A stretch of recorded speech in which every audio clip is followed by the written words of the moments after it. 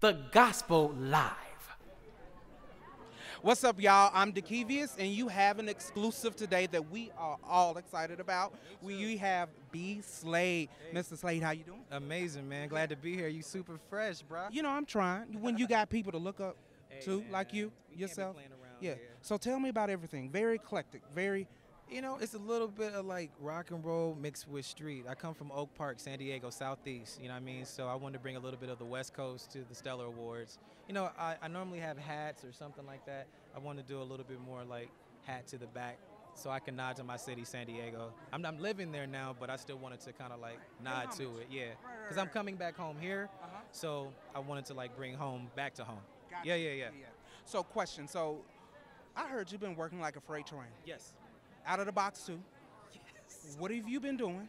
Yo. Who you been working with? I'm so excited. Yummy Bingham, Chris Brown, Tisha Campbell Martin, Faith Evans, about to work on Kiki Wyatt, Jackie Clark Chisholm, the new Clark Sister record, DeLeon Carr's new remix, remix for Clark Kent, The Get Down, Season 2.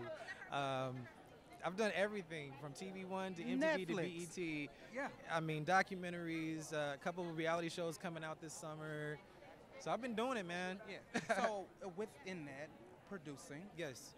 which can kind of be a scary realm for some For artists. some, Yeah. yeah. So give us some wisdom about producing and what you've learned as an artist. Ooh, okay. Well, I would say that producers are like directors for actors, and you really want to make sure you can help the artist tell the story without it becoming your story.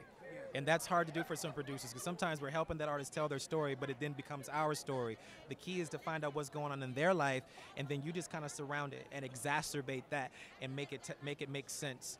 I feel like a lot of songs nowadays don't have story arcs, and artists are so in a rush to like get to the mountaintop. But I just feel like if you just tell the story and trust the lyrics, and have a sweet melody, 3 to 5 notes, America will say yes.